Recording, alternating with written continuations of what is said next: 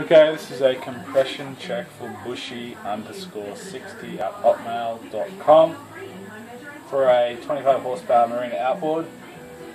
Got the compression check here on 0.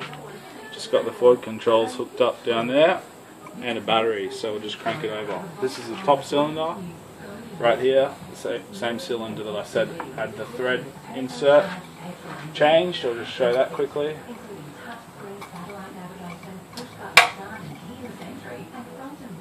So the previous owner stripped out the spark plug, and so I put a new insert in there with a proper insert. That's all it was done, but it's there's no problems at all with it.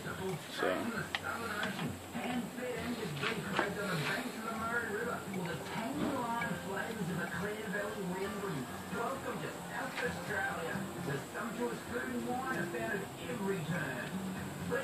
Okay, here we go. The battery terminal isn't connected properly, so should be good though.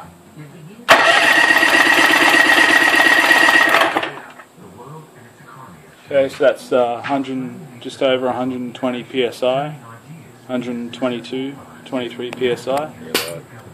I'll do it again. You keep shining the light on it, that's good. Okay, I'll go again.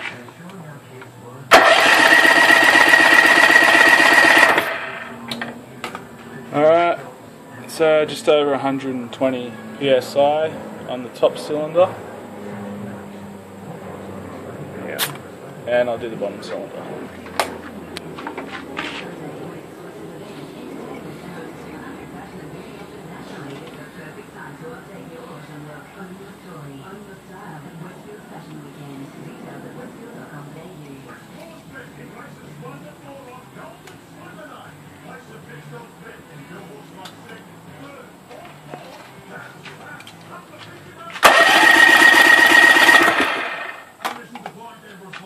Okay, 120 psi, a little bit over 120 psi.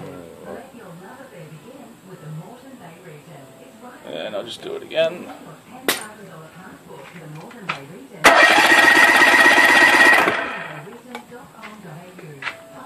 And a little over 120 125 psi.